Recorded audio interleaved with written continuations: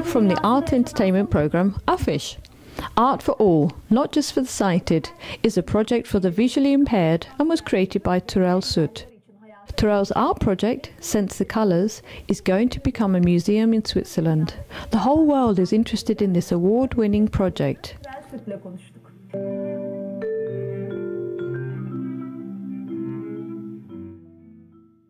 For the last 5 years, European artist Turel Sud has been working on his project for the disabled, titled Sense the Colours. His project received an offer to become a museum in Switzerland.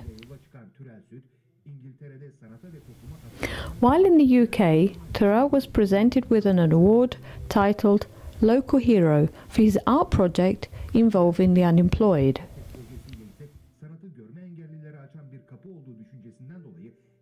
We spoke to Turel Sud about the details of his project.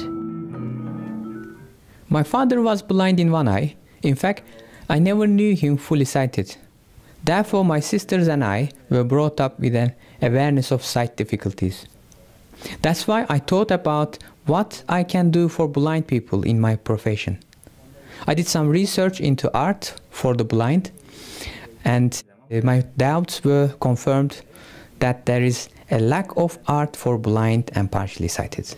As most of us have noticed, at museums, visitors are not allowed to get close to exhibits, let alone touch them. Because of this situation, I decided to establish Sense the Colours with the aim of making art accessible for everybody, not just for the sighted. The main focus of the exhibition is animals and habitat destruction. I introduce people to animals and the difficulties they face, and I give this information in audio format. For those with sight difficulties, we provide tactile panels and sculptures and even the sound of animals. For example, how many people know what sound an orangutan makes?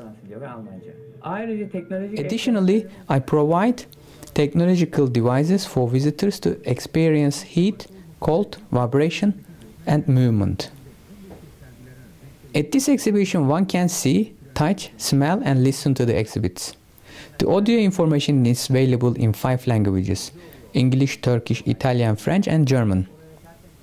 To have a museum at the International Blind Center in Switzerland is splendid, especially as there are many visitors with a sight difficulty from many countries.